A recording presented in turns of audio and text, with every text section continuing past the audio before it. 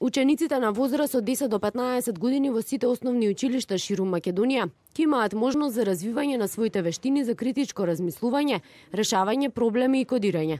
Основните училишта добиваат по 20 до 30 компјутери за кодирање. Вака министерот за образование и наука Арбе Радими ја најави тригодишната програма која стартува во земјите од Западен Балкан, насловена училиштата на 21 век, а чија цел е да се придонесе кон подобрување на основното образование. Според министерот, со оваа програма на училиштата ќе им се овозможи да се ориентираат кон развој на дигиталните вештини и компјутерската писменост на децата. Сега се пристапува кон имплементација на програмата со опфат на сите основни училишта во земјата, без исклучок, во 3 етапи, кои ќе се заокружат до 2021 година. Според програмата ќе се држат обуки за директори, но и за околу 2000 наставници. Учениците ќе имаат можност практично да ги употребуваат вештините за кодирање со помош на микробит уреди за кодирање.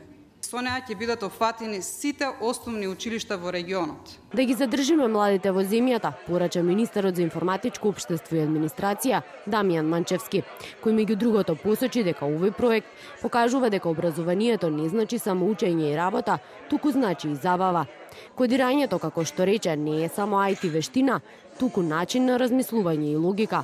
Пазарот на труд има потреба од нови вештини кои ќе бидат потребни во иднина, изјави амбасадорката на Обединетото кралство Рейчел Галовеј, а сето тоа, како што посочи, може да биде дадено преку иновација, активно учење, креативност, оригиналност и иницијатива.